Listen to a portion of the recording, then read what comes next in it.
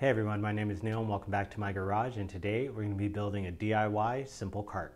Now, one of the great things I love about this cart, I've been using it in my garage for about 2 years, and it is a workhorse. It can hold any tool, basically big or small. It is great for any application you need where you don't have a lot of space and you need an auxiliary table, something to go alongside your workbench, especially when it's also covered in parts. This is also a great first project, one of those really good ones for new woodworkers because it doesn't require a lot of accuracy and you can put it together with some basic tools. Now, to save you some of that design time and time picking out materials, we also have a build plan that we're going to be releasing for this. We're going to put a link to it down in the video description below. So without any more hesitation, let's get started on the build.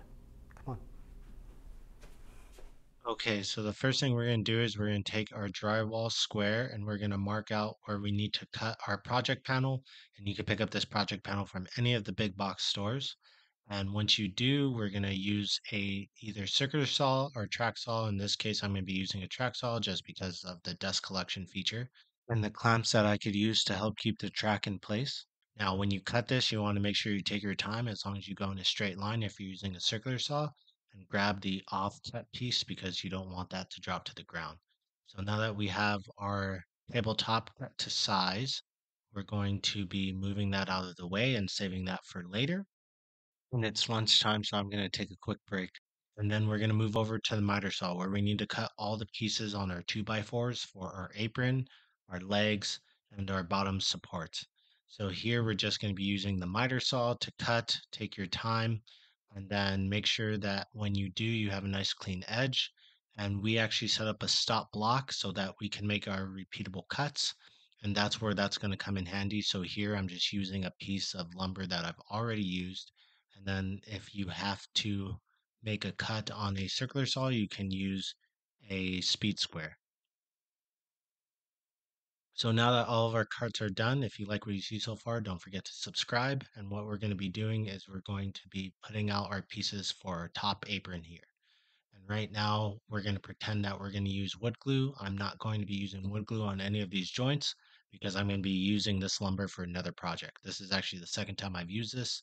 I did it for a simple workbench. If you want to go ahead and check that out, you'll see the link here in the top right. So we're going to be using the speed square that we got, and we're going to drill our first pilot hole. If you need to look at any of the tools, don't forget that they are down in the video description. And once we drill our pilot holes, we're going to be using a countersink bit in order to drill for our screws. And then we're going to be using our other drill in order to put in our screws here for our top apron. So we're going to do this for all four sides and we're going to take off the clamps and then we're going to rotate it over and clamp it down and then drill, repeat the process again and drill for our pilot holes here and then put in our screws.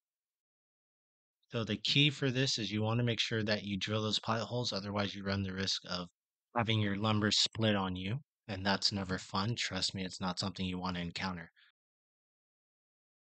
So now here on our last side, we're going to go ahead and check for square, and once we do that, we're going to drill our pilot holes and then put in our screws for our last corner. So now that we have all four sides, we can go ahead and move this out the way and grab our tabletop from earlier.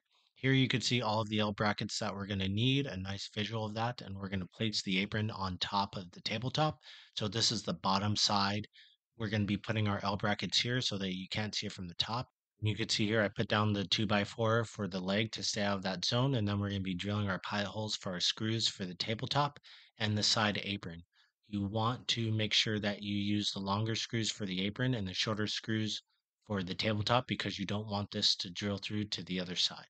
And you don't have to use these L brackets. Another way to go would just be to put the screws in from the top side straight into the apron. I just prefer the look of these. Here's a visual of all of the L brackets, all 6 or 8 of them that we used. And then now here we're going to be grabbing the legs. As you could see, we're going to be clamping and drilling our pilot holes for our legs and then using the screws for that as well. So you're starting to see here that we're taking advantage of the same 3 tools so that we can quickly get through this process. And here, once we have that clamped, we're going to drill on our legs for the other side. And this is the last and final leg that we have. Now that all 4 legs are done, we're going to be grabbing the bottom supports and we're going to be using a clamp to hold that in. So because our 2x4s are not straight, we're going to be using our clamp in order to bring them back into square. And this is a nice little trick that I like to use. And then we're going to be hitting it down with our block and then drilling our pilot holes and using our screws to put on the bottom supports. So this is nice because it allows us to stay square and it allows us to not have to worry about holding the piece in place while we're trying to put in our pilot holes and our screws. So here we're going to clamp the other side. You're going to see the same method. We use the mallet to tap it down, and then we use the clamp to hold it in place. Now that we have the bottom supports in, we're going to go ahead and put in our casters. So I like to use these cabinet screws here because they work really well and I don't have to worry about additional washers. And so we're just going to clamp those down. Because this is just a cart, it's not going to see a ton of weight. So these cabinet screws will be more than fine. I also try to drill them in at an angle to ensure that I don't split my lumber. Otherwise, we have to take that piece off and cut a whole nother piece. So here you can see a nice close-up of how I'm drilling at an angle. So now that we got all four casters in, it's time to flip over the cart and I want to make sure I don't hurt myself. So I'm just using gravity here in order to flip it. If you can, grab someone else and then I'm just checking. Since this is the first time that's actually seeing the ground, I want to make sure that's level. And then we're going to cut the bottom shelf. So we're going to be using our drywall square here. And then same method, we're going to be grabbing our rack saw and then we are going to cut our bottom piece and make sure that we have a nice straight cut as usual. And then we're going to be left with two pieces. We're going to take our vacuum and clean up because why leave extra sawdust? And then we're going to remove our track. We're going to take our off piece and save that for another project.